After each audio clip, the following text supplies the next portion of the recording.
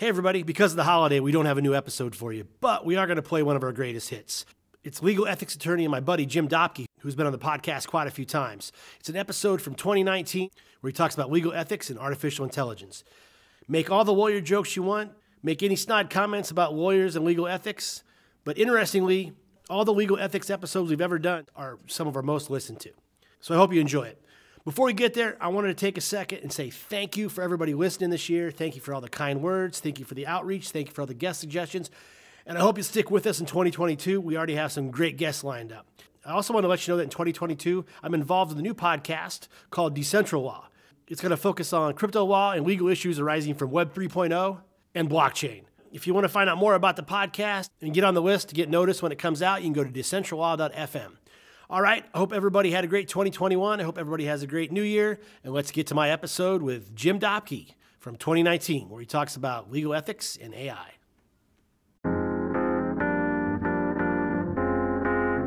The whole point of the project, of an AI project, is to train a machine to do what humans would otherwise be doing. I haven't found any authority on this. And a lot of the literature you read on AI and technological developments will emphasize the future of law is not robot lawyers. And so I don't mean to suggest that we have to read Rule 5.3 to say that lawyers have to supervise robots. We're getting pretty far afield here. But I think it's fair to say the duty to supervise assistance that you get is a duty to be familiar with the technology as it's working.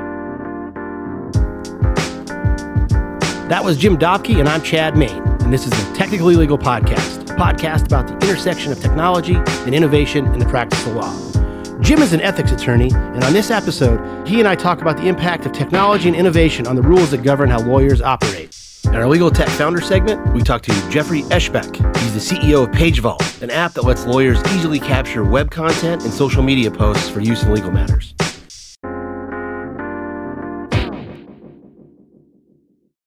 Jim Doppke was my very first guest on the very first episode of this podcast, so this is kind of an encore performance. He practices with the law firm of Robertson, Stewart, Montgomery, and Doppke here in Chicago. The firm's sole focus is on legal ethics. They counsel attorneys on ethical issues and also represent them when they get into trouble for running afoul of the rules of professional conduct that govern how lawyers do their work. These rules of professional conduct are the very reason I wanted to get Jim back on the podcast. As tech and innovation changes the way lawyers work, the rules of professional conduct themselves are also changing in response to tech and innovation. I think lawyers are generally aware that the ethics rules are changing, but this episode, I wanted to focus on what these changes really mean in practice with real-world examples that lawyers might face in their day-to-day work. But before we talked about that, we got a little sidetracked. You were a radio disc jockey in college, right? I was. And so was I. What kind of music did you play?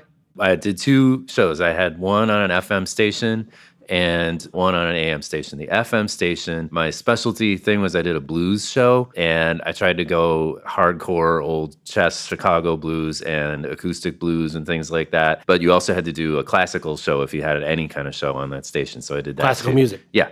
So I did that too. And the other one was our AM station. This was not the official motto, but the motto that my friends and I made up was 6 watts of pure power. And I don't think I reached to the building across from me. The FM one could go all the way into Michigan. The AM one, I don't think even reached my dorm. But that was just almost anything goes, except unless, of course, it had swear words. This was a Catholic college after all. So that was it. Well, what kind of music did you play on the AM station? Oh, I was very into post-punk, like Replacements, Husker Du, things like that. But just anything else that struck my fancy, and I tried to make it all fit. I broke the band Nirvana, if you ever heard of them. You personally did. I don't usually want to take credit, but I played their records. What can I tell you? And then they got huge. That's So it's funny you bring up Nirvana because I was just about to say, like, you play the classical, you play the blues. My days as a college disc jockey, actually started in high school. We're not as sophisticated. I played all the 80s metal at its peak. Oh. The Crew, the Priest, even later into the 80s too, where it got a little weaker, but yeah. Nice.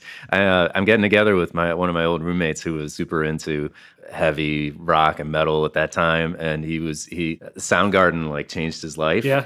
such that he would play it at 10 o'clock in the morning. And I'm like, this is really dreary music for 10 o'clock in the morning. We did not dig that, my roommates and I, but that's okay. And he also, and I was refreshing myself in anticipation of seeing him on the kinds of music to listen to. And I found Queensryche, Operation Mind Crime.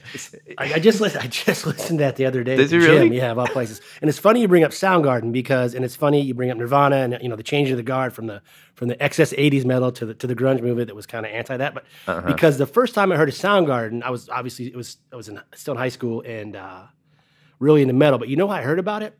Was an interview with Axl Rose in Hit Parader magazine. It might have been Circus. There was those magazines, those metal magazines. Mm-hmm. And they asked him who he was listening to, and he said Soundgarden. And this is like 86, 87, like nice. So way before like Big Love, and they started to get some notoriety right. Sub Pop and stuff. That would have been like pre-Louder Than Love, even Ultra Mega OK. Yeah, Louder Than Love, Big Love. Yeah.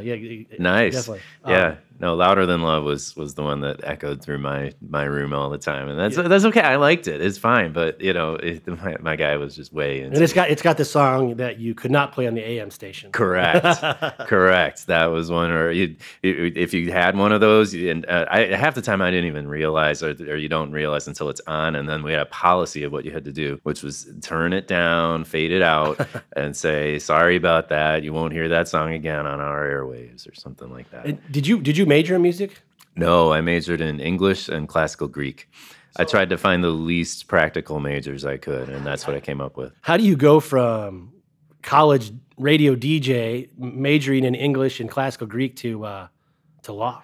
Oh, a series of unfortunate events, I guess. I was doing the liberal arts stuff, and I was good at it, but I didn't feel like I had the kind of creativity or new ideas I would want in order to be able to advance in it. And I wasn't sure I'd be a good teacher of it either, which was like the obvious career path, So I didn't know, I don't want to say I didn't know what else to do, because I had an idea about why I wanted to go to law school, which is I wanted to learn about how the world works. I didn't know that. And I had ideas about how I thought the world should be, as you do when you're a senior in college. And I thought I need to know things, about that rather than just about books and stuff. And so I was able to go, and my goal was to be a legal aid attorney, and I actually did that. So I wound up doing that for 3 years. So, that was something that I pursued. It's easy to say I was casting about for something to do, and I found that, like a lot of liberal arts majors say after they go into law, but I don't really feel that way. I really was goal-directed. I really had an idea, and I was able to basically achieve that. Goal directed, but aren't you still? Because in some ways, it's not legal aid. Attorneys can help themselves, obviously, but maybe. But sometimes you're still in an area of law that of ethics, legal ethics. It's still it's to help the individual. To the lawyers that need guidance, so they're doing the right thing, or maybe if they run astray. So I don't see they're not that unlike. In some ways, yeah. I mean, the work I did at ARDC, I still counted that as public interest work. It was government work first of all. And the ARDC is like the Illinois' governing body for attorneys, similar like the State Bar of California. Correct. And I did that for almost 15 years, and that was public interest work. That was doing right by the profession and the public as I saw it. And the work I do now is just the flip side of that. It is helping. It is a bit less of a triage situation than legal aid was. It's less of an emergency situation than legal aid is. Half the time you get a call and somebody's being put out of their house right then, or an emergent family situation is happening. You'd have to help with it. But this is not quite that, but it is helping. I still feel like it's a service to the profession, just from a somewhat different angle. It's one that's even a bit richer than what I did previously. I'm more connected even now to the profession than I was before, even though I sort of represented the profession before in a way. I feel more of a kinship with it now than I ever have, because I talk to lawyers all the time, and I learn what's on their mind. I learn what their struggles are. I let them talk to me and complain and argue with me sometimes, but also just tell me what's on their minds, and I try to alleviate the stress if I can in my way. So it's probably about time we get to the point of this episode. Tech and legal ethics. When I had Jim on the show a few years ago, we spent a lot of time talking about a change made to Rule 1.1 of the Model Rules of Professional Conduct. Rule 1.1 focuses on a lawyer's duty of competence. In short, the rule says lawyers better understand and know the particular type of law they are handling for a client. And if they don't, they better hit the books and learn it, bring in someone to help that does know what they're doing, or decline the representation entirely. About 7 or so years ago, the American Bar Association added language to the comments to Rule 1.1, stating that as a part of a lawyer's duty of competence, they need to keep up with changes to technology and its impact on the law. So far, more than half of the United States have adopted this comment, made it a part of the rules that govern the attorneys that practice within their borders. Since the adoption of that comment a few years ago, use of technology has undeniably increased in the practice of law, as it has in the way we do our legal work. So that's what Jim and I talked about. What's changed since the adoption of the comment, and also what's changed since he was last on the podcast. One of the biggest changes, according to Jim, is the more prevalent use of artificial intelligence by attorneys. Things are changing. The ethical duties that you have don't change as much with the development of new technologies. They're more or less the same duties, but they apply in different ways. They have different aspects to them as technology evolves and as the business marketplace evolves around those technological changes. So that's what we'll talk about today. One area I wanted to talk about in that respect was artificial intelligence and predictive coding. They kind of go together. You know a lot about predictive coding. But artificial intelligence, for example, I was reading a study by a company called Quizlex, which was founded by a number of former big law lawyers. And what they studied was abstraction tools for contracts. And that's actually the business that Quizlex is in. And they rated a number of the abstraction tools that are out there and rated them all according to different criteria. The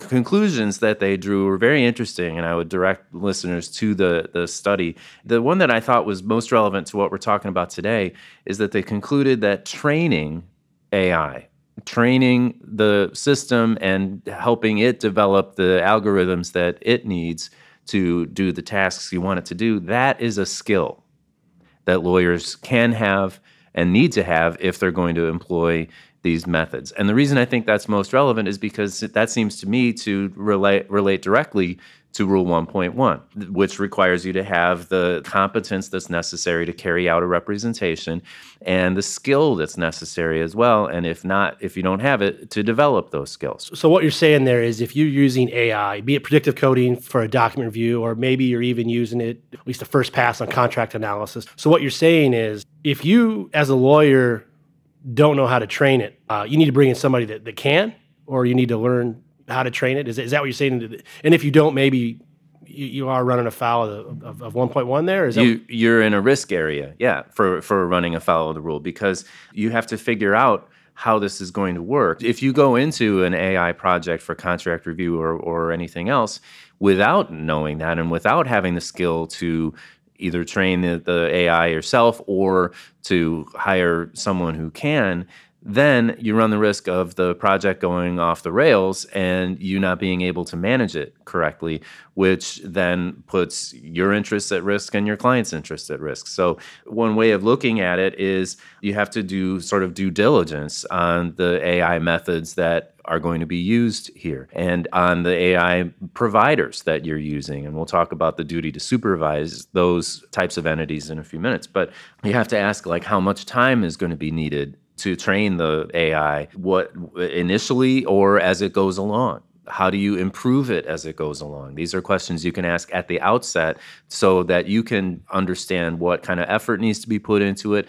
what kind of cost needs to be put into it, and how best to protect your client's interest as the information you feed the AI system goes through the system. The more I hear you discuss this, I think that's a perfect example of very few lawyers probably will or should actually, figure out how to train the algorithm, the AI.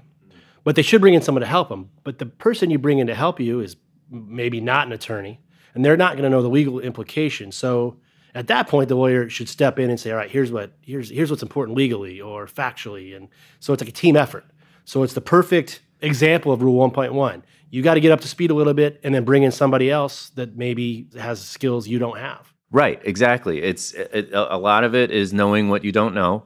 A lot of it is understanding the basics so that you can ask the right questions of the people who do know. And that, again, wraps in the concept of Rule 5.3, which is the duty to supervise non-lawyer assistance, not assistance individuals, but assistance as in the concept of the assistance that you're getting from individuals or entities or whatever it is. And, we often think of that rule as encompassing supervision of other humans, right? And working, as you say, as a team with other humans to guide a project to the right conclusion, and making sure as the lawyer that anyone you're dealing with, when they do their tasks on it, that their conduct meets your ethical obligations. That's the technical obligation under Rule 5.3. But as I was preparing for our talk today, I thought, what if Rule 5.3 also means you have to supervise non-human assistance? The whole point of the project, of an AI project, is to train a machine to do what humans would otherwise be doing. That's the whole reason you're doing it.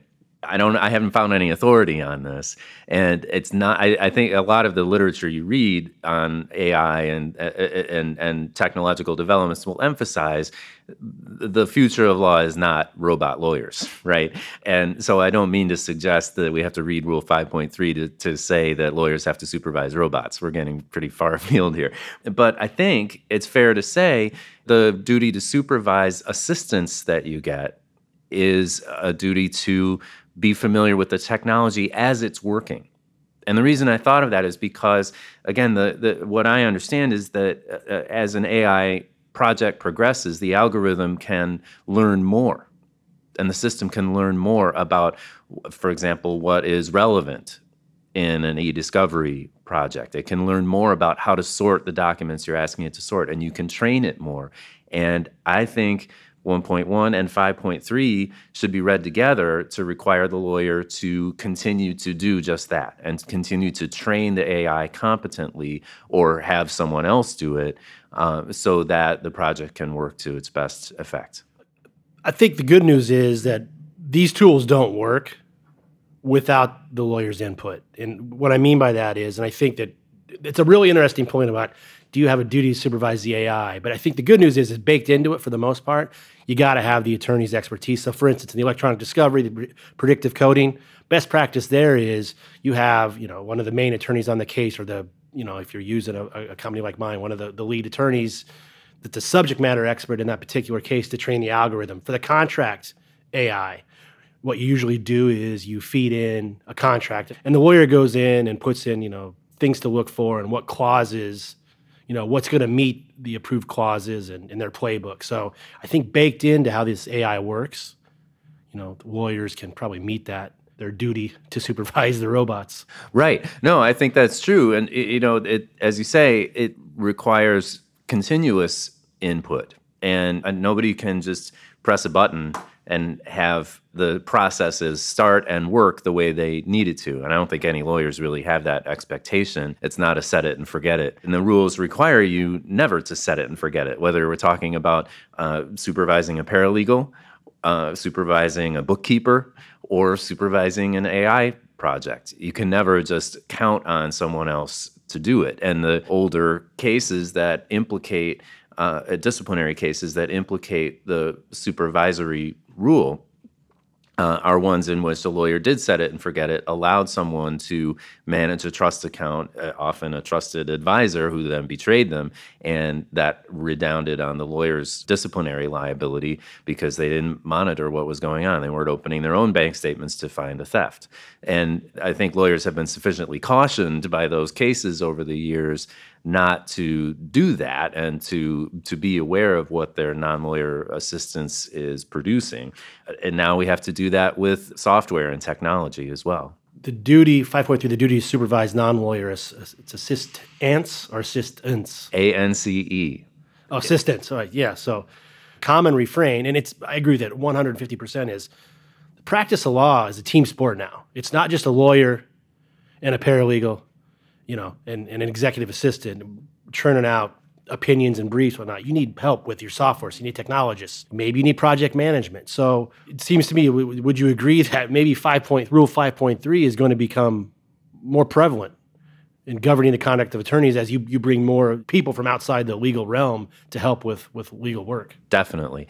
I think that recognition of that was behind the amendment of the rule to stop saying supervising lawyer assistance, ANTS, as if we're referring to the individuals, and now to say supervising lawyer or non-lawyer assistance, ANCE. I'm not supposed to say non-lawyer, I know. No. That's a bad word these days, but forgive me. I've spent 15 years saying non-lawyer. No, it is becoming more and more of a focal point type of rule. But again, that goes to the point, because historically, like, oh, you're not a lawyer, you don't understand, you can't help with this. But the reason that non-lawyer becomes a faux pas to say is people with other skills are just as important to getting certain legal matters done now. And I think that the reason behind that is, it's a team sport now. Absolutely. I was kidding myself a little bit because it is a habit that I got into when I was a regulator to say that. We talked about the people we regulated, and then we talked about not that. So I got used to saying things like non-lawyer. But even in my private practice, I see the point. I've come to see the point through my own experience and through the eyes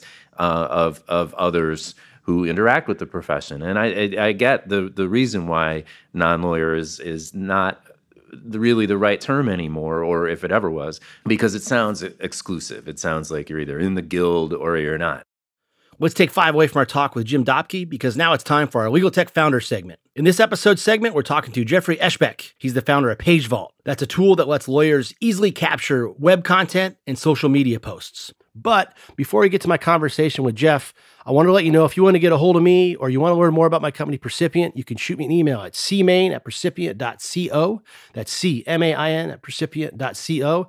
You can catch me on Twitter at Chad_Main. There's also a contact page on tlpodcast.com. Additionally, if you go to tlpodcast.com, there's a dedicated episode page for every one of our guests and every one of our episodes. You can find out more information about them, and also there's links to stuff they talked about. So I encourage you, if you want to learn more, to go to tlpodcast.com.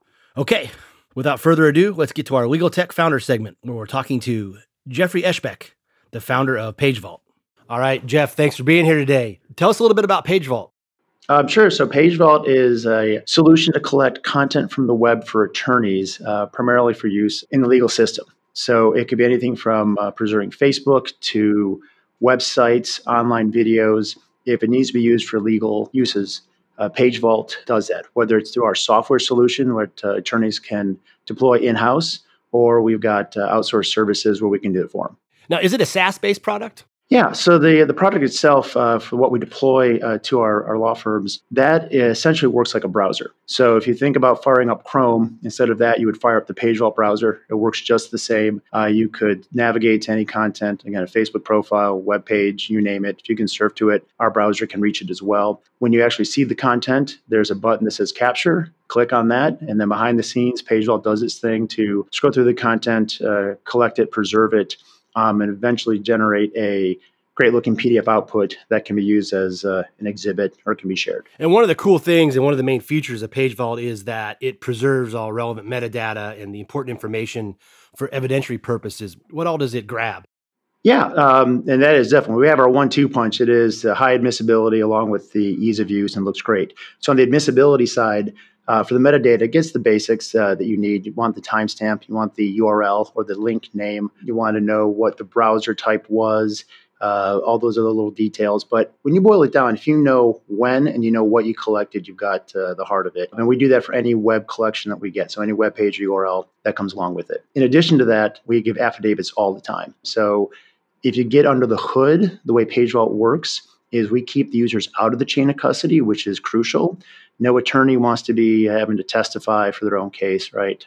They want to put their own paralegals on the stand if something ever came to that. Usually they want to essentially trust a third party. And even for our software we deploy to the law firms, PageVault, with our tech design, we serve as that trusted third party. So at the end of the day, you're not in the chain of custody.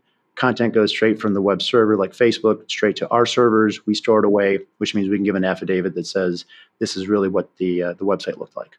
Cool. So you're not a lawyer. How'd you come up with the idea for PageVault? That's right. It took a little while to ramp up in the legal space. We've been doing this for 7 years. And at first, it was more seeing the broad need in society. Things that kind of hit a tipping point where earlier, if there was something that was relevant or mattered to me in my life, it would be stored away in a filing cabinet or on my own hard drive. And more, we started seeing that stuff that was really about me, by me, for me, things that I cared about were on the web. I had access through a browser, whether that's something in a social media profile, it could be pictures or photos about something I care about, it could be my bank account, online video. We're like, wow, this stuff we no longer have under our control. Specifically, as from friends in academia that wanted to preserve content, refer to content that was online, that content changed, caused them some issues. Had some friends that were also going through some family issues, child custody things. And they're like, oh my gosh, this social media profile, Facebook said something yesterday, and now that post is gone. Boy, it would have been nice to have preserved that. And we started seeing just that need to be able to say, stamp of truth of this is what a web page actually looked like or what it said at a particular point in time. And that general need led into Page Vault. You just kind of say after that, I'm a technologist, so my career is more on the tech side and how to implement things in a network. And knowing how to do this from a tech perspective, kind of seeing that problem, we put together our solution that, again, keeps the users out of the chain of custody. But it did take a while to go in and learn the legal space. And now we've got a great brand name, very highly trusted. But it was an interesting space to kind of get into. But we're very glad now that we focused very much on the legal space. So we pride ourselves on being the solution for law firms, AmLaw 200, boutique firms. That's what we specialize in providing help to. Yeah, and that leads into my next question. Who are your biggest users? What type of lawyers? So you can get a range, but usually it ends up being someone with litigation because they've got a need to collect content that's on the web. If you have a contract lawyer, probably less of a need. So specifically insurance defense, trademark infringement, family law, employment law. If you just think on a daily basis, there might be something on the web that's relevant to them. That's our bread and butter. And again, as far as the types of firms, we've served a majority of the AmLaw 100. We've got great boutique firms as well, solo practitioners. If that's what they do and what matters on the web could be relevant to their cases, that's who we serve. Who's not using Page Vault that should be? Well, it's interesting you say that. I'd still say the groups I just outlined are the correct groups, but it's not always easy to reach and get your message out to every single attorney that's out there. So I wouldn't put it as a particular camp, but more there's always an effort that we have to let people know about Page Vault and what we're doing. We're actually at a point now where we've got, again, a lot of users and word is getting out. So it's kind of nice to see people reaching out to us and we haven't had to do any marketing directly to them. But end of the day, we know that there are a lot of people that struggle. They hit print screen all day long, or they're getting some off-the-shelf tool like Snagit. We hear all these stories about some poor paralegal or lit support person literally taking days trying to open every comment in a Facebook profile and hitting print screen and realizing later they missed things. Those people are out there, and those are the ones we want to raise awareness with. Speaking of raising awareness, let's get you some more users. If people want to learn more, where do they find you? Our website is www.page-vault.com. If you go and search on Page Vault, again, like a page of paper and a bank vault, Page Vault on the web, you should find us without any trouble. They can reach out to us through web forms. So if they have a on-demand request, say something that they want us to collect, we have forms you can make a submission. We'll give you a free quote. And if you approve, then we'll get the work turned around here in a couple of days or faster if needed. They can call us. We get phone calls all the time with requests. Email addresses on there as well. So all these different channels, you reach out to us. We pride ourselves on responding very quickly and taking care of our customers. Okay, it's time to get back to our discussion with Jim Doppke. We've spent a lot of time in this episode focused on lawyers' ethical duties as they relate to technology. But it isn't just technology that's changing the way lawyers do their work. There's innovation in other ways, such as clients working with ALSPs, that's alternative legal service providers, or what some might call law companies, or the way clients and law firms are looking to litigation funding companies to help cover costs. Innovation outside of technology and how it relates to legal ethics is a big reason I wanted to get Jim on the podcast again, because in our first go-around, we didn't talk about it too much.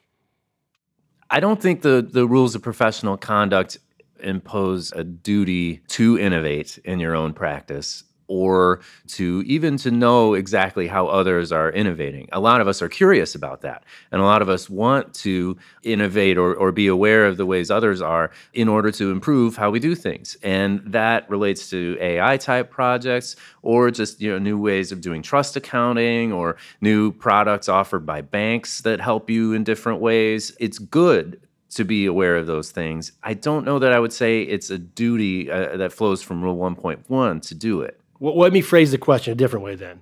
And we're going to talk about in a minute, alternative legal service providers. That's an innovation because that's people and tech and the way legal work is getting done. And obviously, I'm going to have some bias there, and it's because it's what my company does. And this is where this question is coming from, probably the bias. Lawyers have a duty. We have a duty to act in the best interest of a client, correct? Correct. I think undoubtedly for certain legal matters, it's in the best interest of our clients to innovate the way the work is getting done. So what about if I frame it that way? Does that implicate a lawyer's duty to get something done where they should bring in a piece of tech to help look at contracts, or they should bring in an alternative legal service provider to help get the work done, or they should bring in a project manager to streamline things, to save money and get the work done more efficiently? I see the point. And I think you can argue that 1.1 and really Rule 1.3, which requires reasonable diligence, it at least requires you to think about those things. What is the best method of getting these things done? And as you say, it goes back to even the more general fiduciary duty concept of having the client's best interest in mind as opposed to your own, and doing what needs to be done in order to advance the representation to best effect. So in that sense, I see it. Again, I think a lot of lawyers have more of a concept of, should I do it for my practice? Should I reorganize my business in a certain way to make things easier for me? But you can also say your duty to represent the client best is a duty to ensure that you at least consider. Comment 18 to Rule 1.1 requires you to consider the ways in which that you can get benefits from relevant technologies. There are also risks, and the comment requires you to know about those too. But when it says that you need to understand the benefits of technology, maybe that's what this really is. The benefits of perhaps engaging a new business system or a new idea for accomplishing a client's goals. So along those lines then, alternative legal service providers, they're becoming more prevalent now, much more used, thankfully, selfishly. What ethical obligations, what rules of professional conduct are implicated there? Well, again, Rule 5.3 is the big one here because, especially under the rewording of it to encompass a wide variety of assistance that a lawyer can get, ALSPs are for sure falling within that category. And again, the duty under that rule is to make sure that any assistance you get is consistent with your own ethical obligations. And the more traditional views of the rule, that would mean making sure that someone else who you employ in whatever capacity isn't doing something that you couldn't do. That's the traditional view of it. That's how regulators have often thought of it. Doing something wrong that you couldn't otherwise do. Right. Not what you can do, but physically or no, not what you're not able to do, but what you must not do in an ethical sense, in a moral sense. Like the paralegal can't be going out and soliciting cases in a way that you can't. The paralegal or other executive assistant can't take money and do things with it that you can't do. And you have to make sure that you have systems in place to ensure that they don't do those things. That's the real wording of the rule. And that is how it was typically thought of. That is the forcing of another person not to do certain things by means of a system or systems. So you talk about stuff like, if you're using an alternative legal service provider, the attorneys involved can't have conflicts. Your security, make sure that they're keeping client confidences confidential. That's a big one, and that remains a big one. And none of that is off to the side or in the past now. That's all still true, and that's all still commensurate with your duty under Rule 5.3, especially the confidences and some thoughts about how tech is implicated in all of that. But for ALSPs, I think the rule has a more diffuse kind of application because there's so many ways now in which a lawyer can get assistance, either on a case-by-case basis or with an ongoing relationship between the lawyer or firm and the ALSP. There's so many more things that ALSPs do now than the traditional lawyer assistant used to do, that the rule can be applied in many different ways, and I think can be applied in a more positive kind of way as opposed to a negative framing. That is, it's not just about making sure the paralegal doesn't do X bad thing. It's about making sure that the ALSP is working toward the goal in the right way to make sure that nothing goes wrong. And what are you alluding to there? Like, what would an attorney do to make sure they're working to the goal in a proper manner? Well, for example, let's say you hire an ALSP to do due diligence on a merger and acquisition type of transaction. What is that going to involve? That's going to involve the firm giving the ALSP information about the transaction that underlies it, or expecting that they will uncover information that isn't yet known by the law firm. The lawyer's duty under Rule 5.3 is going to require the lawyer to supervise the provision of that information and make sure that the ALSP has procedures in place to protect that information, to acquire that information in a reasonably secure way, and to transmit the information that they gather back to the law firm also in a secure way, and to also ensure that the ALSP has appropriate policies about who owns that information and what happens to it at the termination of the project. A lot of what I just said involves the lawyer's duty to safeguard information under Rule 1.6. There could be other kinds of concerns that arise in the engagement that the lawyer has to focus on and make sure that the service provider is conversant with and understands. And that's what I mean when I say there's a positive aspect to it now. There's a consultative aspect in which the lawyer is required not to supervise as a lawyer would supervise an employee, but going back to the team concept, to confer with the service provider and make sure that they understand what the ethical parameters have to be so that they continue to act in a way that is consistent with the lawyer's obligations. On the topic of ALSPs, the State Bar of California just proposed a rule that would let non-lawyers, true non-lawyers, people that aren't licensed attorneys, have ownership interests in law firms. My understanding is that if those entities start to occur in America, that is, if entities that are part owned by non-lawyers or have non-lawyer participation but are engaged in the practice of law, that those entities will be regulated by some form of the professional regulators that we have now. That is, the ARDC here in Illinois or the State Bar of California or whichever entity it is would be given some power to regulate those companies just as law firms and lawyers are regulated. And the proponents of the establishment of those entities are arguing for that because they say those entities are going to be able to innovate and invest in processes and procedures in ways that lawyers can't, and that's a good thing for the development of practice. Essentially, it would be like an ALSP merging with a law firm in a way, or becoming part of a law firm and using outside funding that does not come from lawyers necessarily, outside capital, to fund the development of business processes for the ALSP that will benefit the law firm and its clients.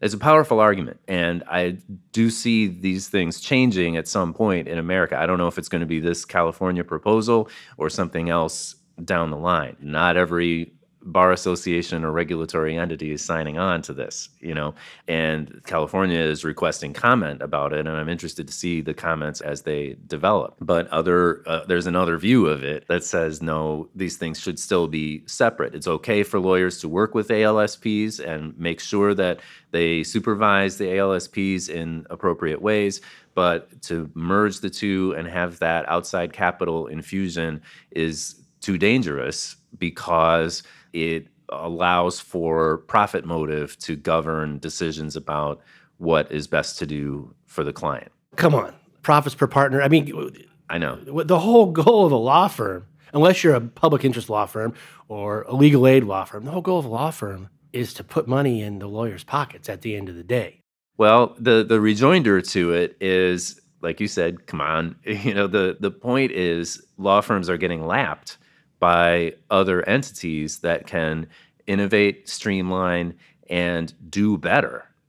And why should the legal profession hamstring itself? Because they're not keeping up. Even the biggest funded and best earning and most wealthy firms can't do what outside capital does with an IPO or with just a large infusion of money to help improve systems. They're not doing that. And it's because of this rule that restricts our ability to partner with non-lawyers. And it's funny that because when I was a regulator, I dealt with Rule 5.4, had some cases in which I prosecuted violations of it, had nothing to do with any of this. It had to do with lawyers paying people to, go and, run cases into them and refer cases to them and so forth. And we alleged that it was a splitting of a fee in a way that was improper. It didn't have anything to do with technology and innovation, and yet that's the focal point of that rule now.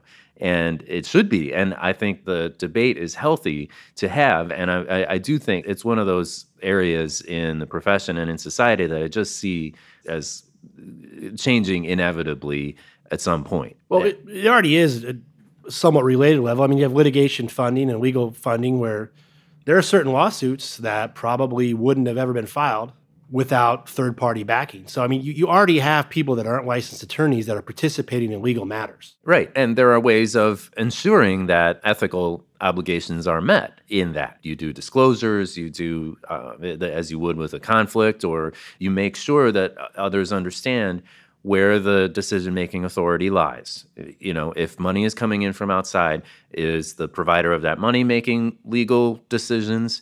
No, that still can't happen. And shouldn't happen, I think. But a lawyer should be making those kinds of strategic decisions and consulting with the client in the way that lawyers do. But the money is a valuable thing to come into the case because, as you say, the case might not exist without it. And if it creates relief, if it furthers a client-based goal or even a societal goal, then that can be a good thing as long as the lawyer's professional independence is preserved. I hesitated almost to say that because that's supposed to be what Rule 5.4 is all about, professional independence. But when I say those words now, that strikes me as the same tone as we say non-lawyer. That is, the same problem with it is the problem behind saying non-lawyer. It sounds like here we are again being the guild, the people apart from the rest of society, the special wizards who are the only ones who can do certain things. And that's what the proponents of the amendment to Rule 5.4 would argue against. And I'm somewhat in sympathy with that. I just think I don't know, again, if it's going to be the California thing or if it's going to be a more graduated change, but I think it's going to be there. And I think you will see even before we get to the point of new or amended rules being enacted, you will see not partnerships, but affiliations between lawyers and law firms and ALSPs. We've already seen it. United Lex, they spun off a law firm.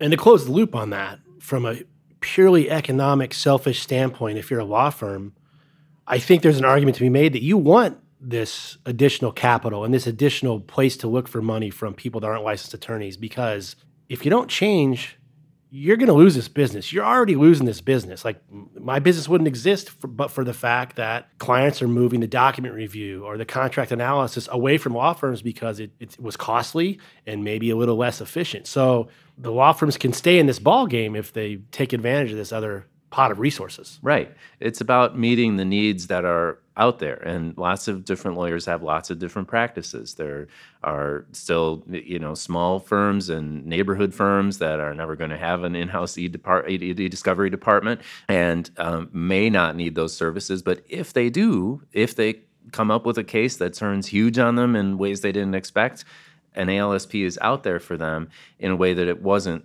previously. And, it doesn't have to get handed off to a big law firm, which, as you say, may have its own systems, but maybe the client wouldn't be served as well by those systems as they would by a more nimble and better funded entity. And that's something that I think is developing whether we like it or not, and will continue to develop as the technology gets better, the algorithms get better. I was, again, reading older articles and newer articles about that, and there are already, from just in the last few years, different things that you can train an algorithm and AI software to do than you could just a few years ago. And it's not every lawyer that needs to know all the ins and outs of that or be coding themselves or anything like that. But if your client winds up needing it, you'd better be able to learn what those things are. James, thank you very much. Sure, Chad. Second time's a charm. People want to reach out. How do they find you? Our firm website is different from what it was last time we talked. We are now Robinson, Stewart, Montgomery, and Doppke, LLC, and our website is rsmdlaw.com. And you can find our contact information on there. That's probably the best way to do it.